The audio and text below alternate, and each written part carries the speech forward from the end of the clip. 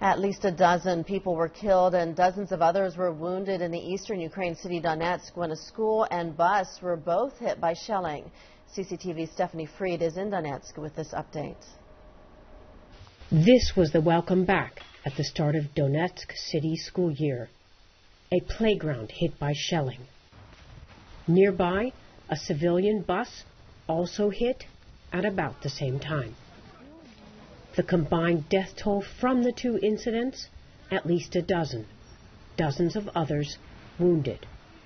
Ukraine's army and armed opposition forces have been fighting for control of Donetsk International Airport for months.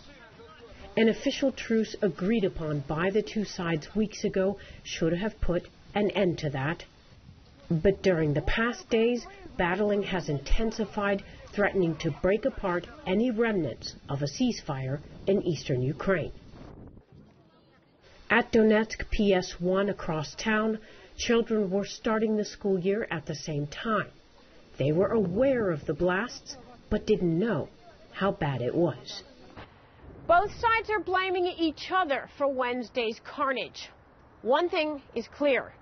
Assurances from Ukraine's President Petro Poroshenko that the worst of the East's fighting is over are not reassuring to the people living here.